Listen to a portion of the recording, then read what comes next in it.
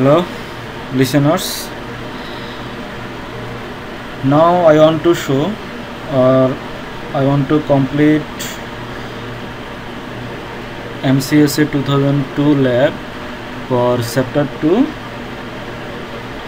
exercise 2.1. We want to show installing and configuring the DNS service.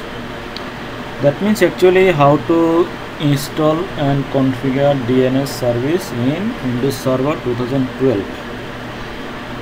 So at first I want to go server manager,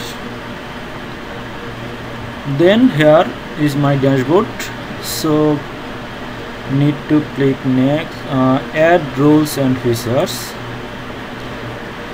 then add rules and features wizard come up, then click next, then role based installation, click next, then here shown my server name and IP address and also operating system, then click next. Now I need to show DNS server installation, so I need to mark DNS server. After that one new window will come, so need to add features. Now DNS server is selected, so click next. No need to change anything or add or remove in features button, because already features added when I have selected DNS server. So then click next.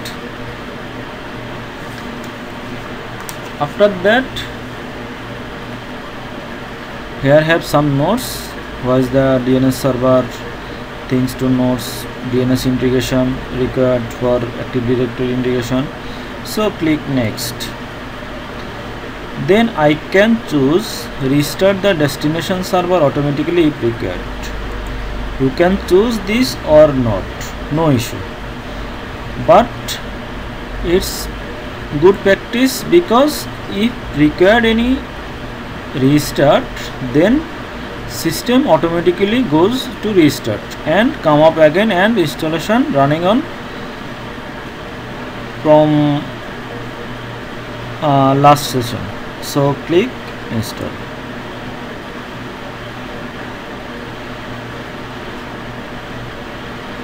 In this time I want to see, here have no DNS server now.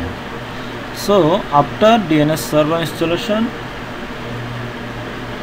we have seen DNS server option in under tools in server manager.